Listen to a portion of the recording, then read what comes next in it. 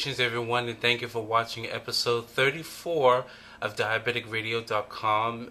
Many episodes ago, I think it was episode 5, I showed you how to extract insulin from your insulin pens into a syringe for cases of an emergency.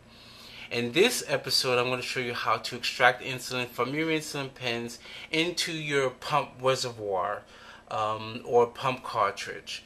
I'm also going to show you how to extract insulin from your pump cartridge into a syringe. Now, the reason why this, I believe, is very important is because, let's say, you're going out on a short trip. You're not going out long. You're not going to bring your whole diabetes bag because it's just not necessary.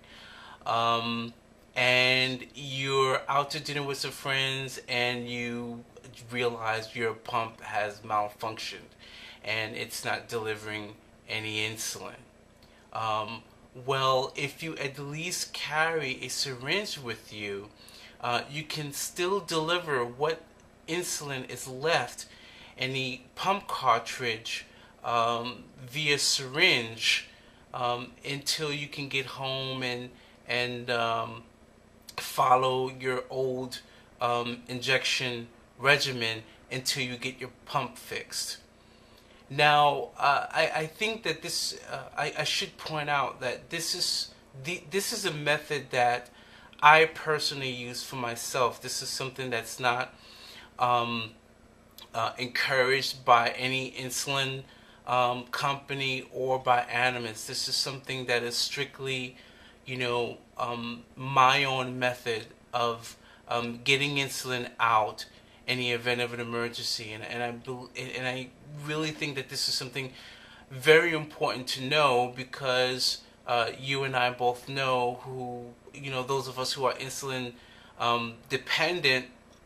In a matter of hours, your sugars can creep up anywhere from 200, 300, 400 milligrams per deciliter. And when your sugars are that high, you're feeling sick, you're throwing up, your body feels like it's been hit with a Mack truck, you're not thinking about what the instruction book says. You're not thinking about what Animas told you, the proper way of doing things. All you know is that you're sick as a dog, you can't get to the hospital, or if you get to a hospital, I don't know about you guys, but here in New York City, our hospitals are always busy. So which means that you go into the emergency room one night, truth be told, if you're not laying down on the floor convulsing with foam coming out of your mouth, no one is going to touch you until the next 48 hours.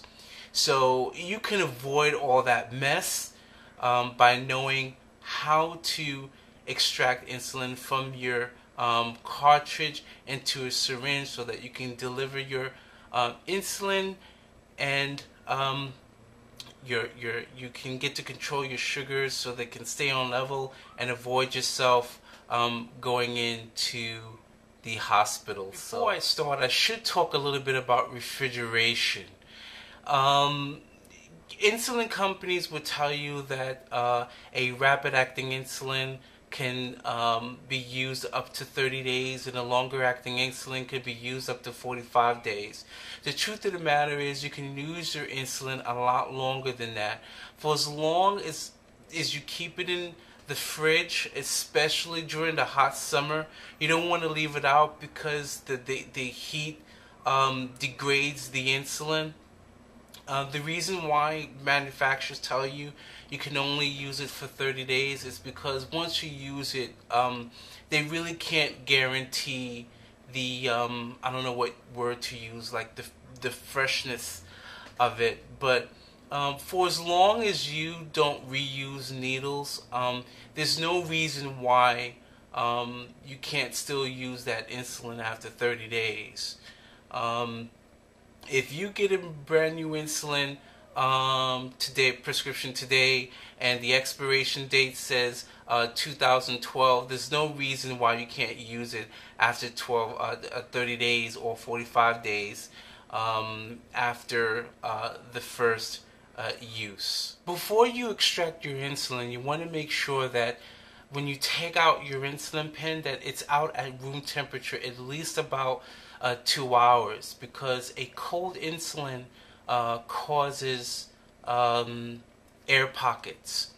Now, there's I don't know how this rumor started, but a lot of people seem to think that if there's a little air in a syringe or in a tube, that you'll die if you keep the air in there. You won't die. What it is, it's more of a concern that you'll misdose yourself rather than harm coming. It's not like it's a huge, big, bubble of air. Tiny little bubbles won't harm you. But you don't want too many, because then there's that risk of you misdosing yourself and thinking that your sugars are on point, and in actuality they're higher than they should be, because you didn't give yourself the correct dose that you wanted because of the air pockets. So we're going to take out our pen. We're going to pull the needle out of the cartridge. You want to make sure that, because this is the pen, you do not shoot air into the pen. The way that it's designed, you don't need to shoot air into the pen. So you make sure that the Animas plunger, I guess it's called, that it's all the way back to the end. You do not have it like this and push air into it. No.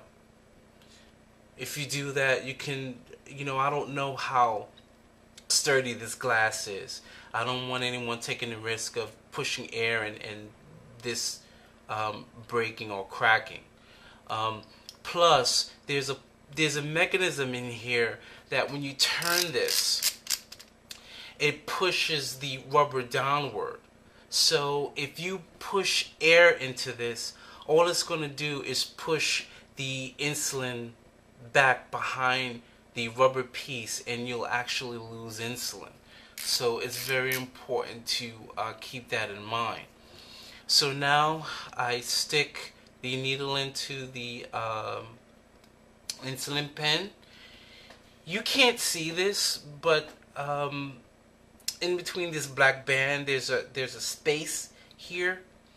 So when you extract the insulin, there will be a little air.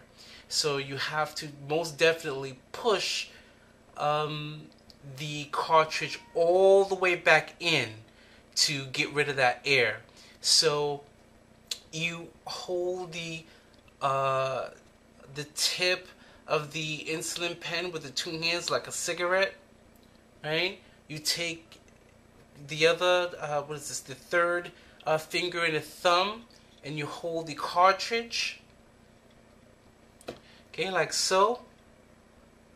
And then you take the other hand, the free hand, and you pull the cartridge down.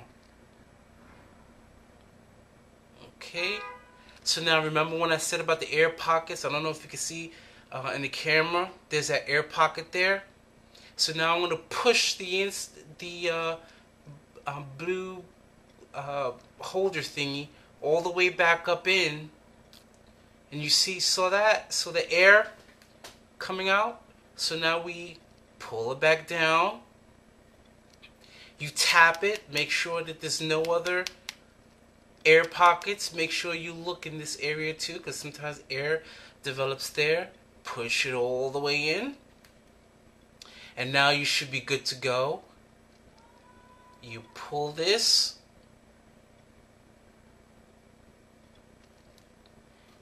and there you go. And now you're ready to use your insulin from the cartridge in your pump. Now I'm going to show you how to extract insulin from your insulin cartridge in the event that your pump malfunctions into your syringe. So you should always make sure that you at least carry your syringe with you if you're in a pump, and some glucose tablets, of course. So now what we're going to do is open the syringe. Now this is tricky. It can take some practice. Again, hold the cartridge like a cigarette. Okay, use your thumb to push the bottom up to get the insulin. You carefully, because this is very thin, you carefully stick the syringe in, and you have to be very careful because these syringes are very delicate. They can easily bend. Then you take your other two fingers like a cigarette and you pull this up and push your thumb upwards, so that as you're pulling this up and extracting the insulin, it takes a little bit of practice. You see it? It takes a little bit of practice, but you can do it. Okay, take a little bit more insulin than you normally would take so that you can account for the air. You just tap it and push the air up.